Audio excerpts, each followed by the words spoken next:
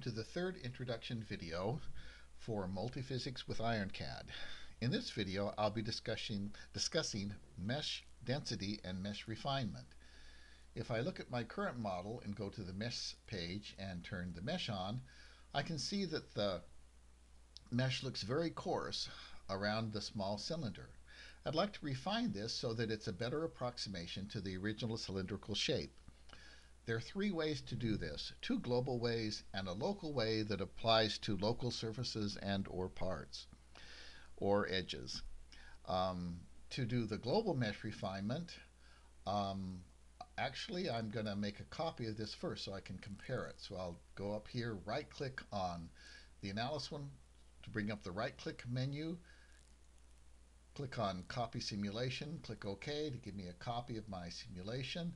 This copies the simulation except the results. The idea is that we're going to compare this with our previous one, so we don't need to copy the old results, which can be very large for some large simulations. So we'll go to the mesh, turn the mesh on. Here we have the same mesh. I go to Mesh Generation, and I want to reduce the mesh size, which will give me more elements. And I'm going to pick 0.3. Because the length of a 3D cube or volume or whatever, the volume goes like the length cubed.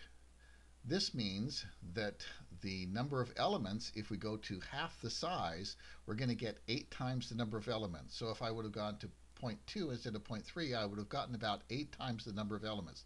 So you've got to be very careful in reducing the mesh size for 3D volumes.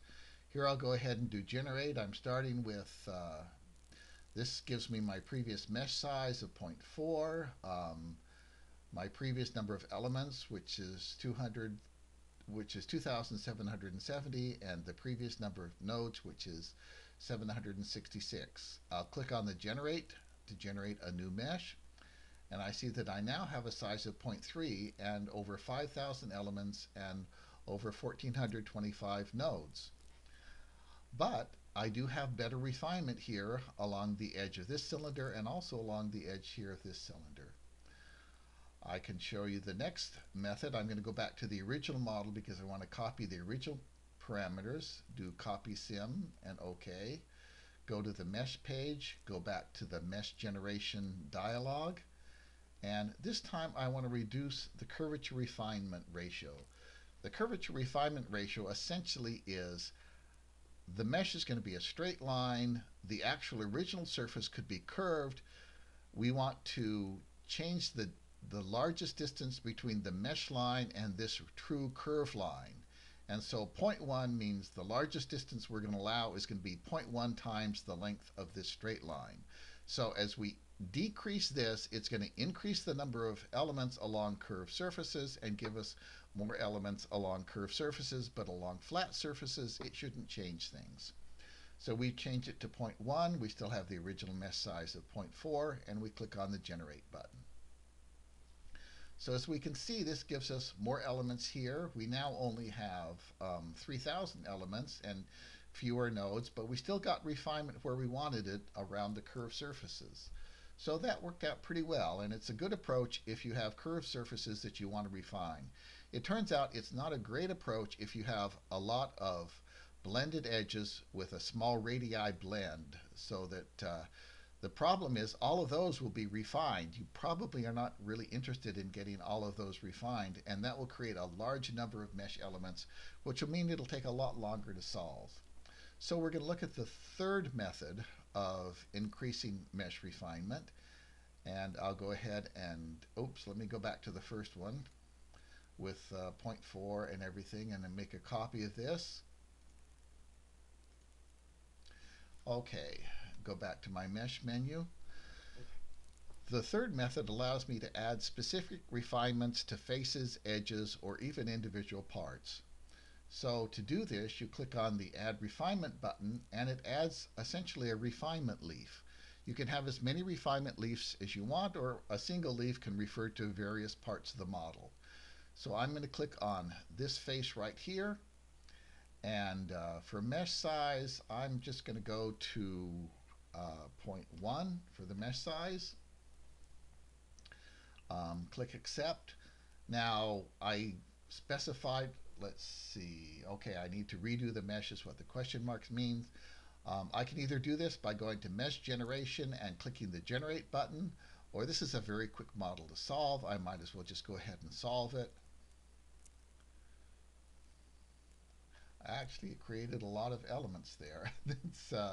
Let's go back to the mesh, turn it on, and this created a lot of elements, around 14,000 elements. Let's see if we can go to a, and it created a very fine mesh. You can see there's a mesh transition between the refined surface that I picked and the rest of the mesh. This is good for good FEA. You want this transition, and it's also necessary for good meshing. Let's go back into refinement. I can click it again, and I'm going to do the mesh size of maybe just 0.3, which was like my original one.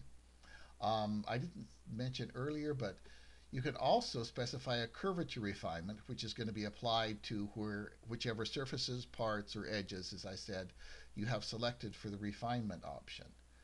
We go back to the mesh, and we have a refinement now of 0.3. We do auto solve.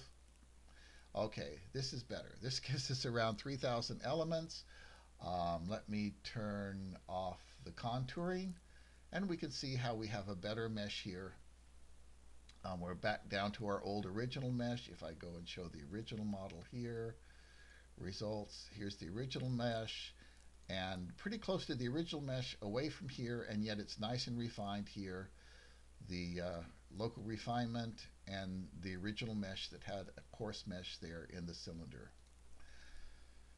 So, one other thing I want to tell you, you can also refine an entire part if you want. Let me go back to the refine menu, and this refines at whatever mesh density we gave it on this surface, and it gradually increases getting away from it. If we want to make this whole part so that it's refined at a 0.3 inch, then I'm going to click off of it to unselect everything, come down here to the selection filter, click on this, and go down and click on part. You couldn't see it because I scrolled below the bottom, but I clicked on part. Now when I click on this, it selects a part. You don't see F for face, E for edge, or N for node. It selects the whole part. So I click yes. I can do the auto solve to resolve it, and pretty much the same number of mesh elements. Turn off contouring, and there's my mesh. So in this video, we learned 3 different ways that you can refine the mesh. You can go to the mesh dialog, click on mesh generation and reduce the mesh size, and then use generate or use auto solve to completely solve the problem. If you do use auto solve, you should use the save only here. I think it's probably a good idea if you're using the mesh generation menu to go ahead and do generate so you can see the mesh before it goes on with the rest of the solution. The second method we looked at was to reduce the curvature refinement, which reduces the mesh size around curved areas in your model. The third method we looked at was to add a refinement leaf. We did this from going to the mesh menu and do add refinement. That gave us a refinement leaf, and we could refine specifically one surface or a part or some combination of these in our models. And at this time, you probably have enough to go experiment on your own playing with FEA analysis. Let me point out that the interface for FEA analysis is pretty much these toolbars. We haven't discussed anything other, or you really used anything other than this one. And it's also these tree leaves here that you can click on to get various dialogues. You can add constraints. You can add different kinds of loads. Each of these has a right-click menu, or most of them have a right-click menu that allow you to do various things. So we can disable that, which would not be a good idea since we don't have any other constraints in our model.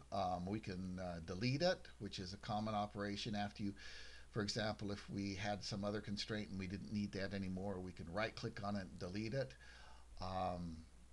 So those are pretty much the options. Let's say we wanted to get rid of our refinement, so we just go in here and delete it.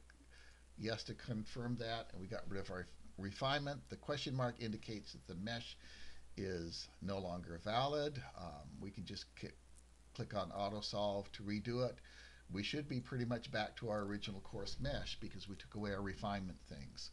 So the toolbars on the left, the right clicking on these things to get menus for specific things, the menu, that right click menu that applies to the generally the full simulation. This is the about, model preference, collapsing or expanding the tree, copying the sim or deleting the sim. Those are all available there.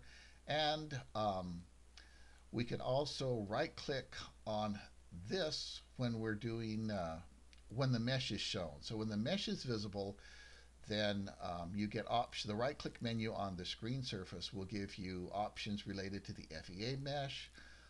We didn't talk about selections. These represent FEA selections here. So one of the options is to hide. So if we select the big part, we go over here and hide selected, then that hides our FEA mesh. So you can play with these, play with the toolbars over here, play with adding boundaries and boundary conditions and loads, and just get to know multiphysics for IronCAD a little bit better. Thank you very much.